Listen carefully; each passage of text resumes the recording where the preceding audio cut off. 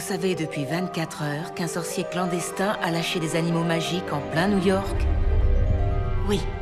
Où est cet homme à présent?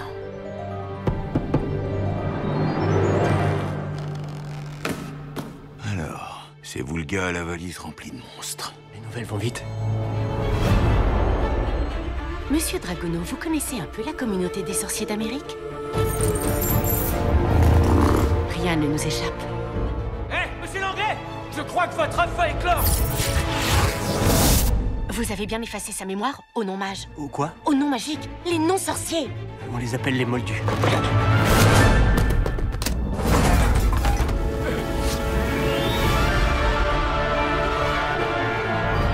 Je crois pas que je rêve. Comment avez-vous deviné? Je suis incapable d'imaginer tout ça. Quelque chose rôde dans notre ville, qui détruit tout, et puis disparaît sans laisser de traces. Les sorcières sont parmi nous. Nous vivons dans l'ombre depuis trop longtemps. Je vous le demande à tous.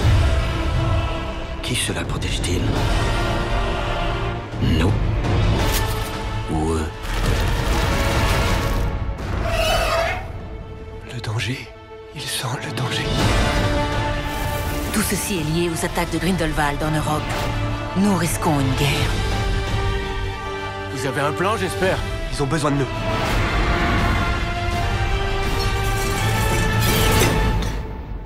C'est tout ce qui s'est échappé de la valise?